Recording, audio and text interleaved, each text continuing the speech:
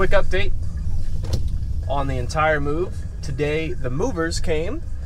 Most of the house is packed up. They have a few more things to finish wrapping. The packers and loaders are gonna finish up on Wednesday.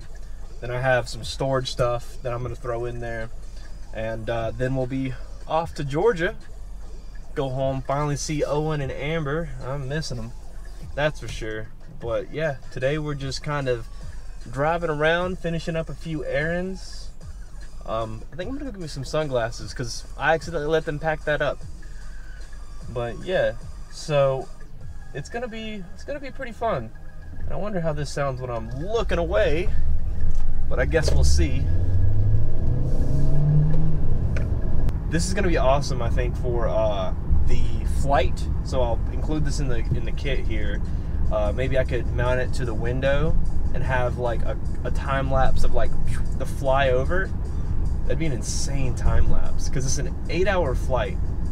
Kind of interested to see what that would look like, taking off from Atlanta over the Atlantic. But the whole thing's gonna be at night, so essentially it'll be it'll be like takeoff, no more video, and then it'll be sunrise probably around 7-ish, and we'll be 7, 8, 9, 10, 3 hours from landing.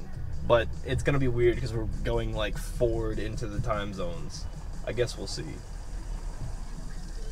Oh man, it's gonna be fun.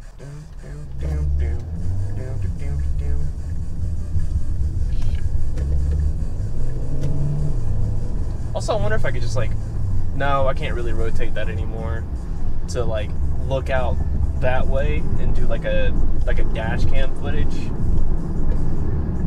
And I really wish I could live stream with the GoPro, because right now apparently the only thing that you can do is like live stream to Facebook. I think it's a little weird because, let's see, I'm gonna leave December 1st. Why did I say December 1st?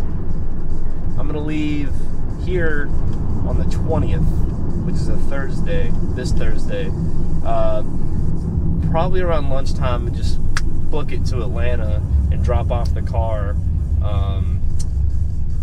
in Atlanta and have Amber and my mother-in-law pick me up.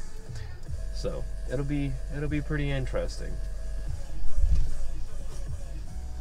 Seatbelt locked.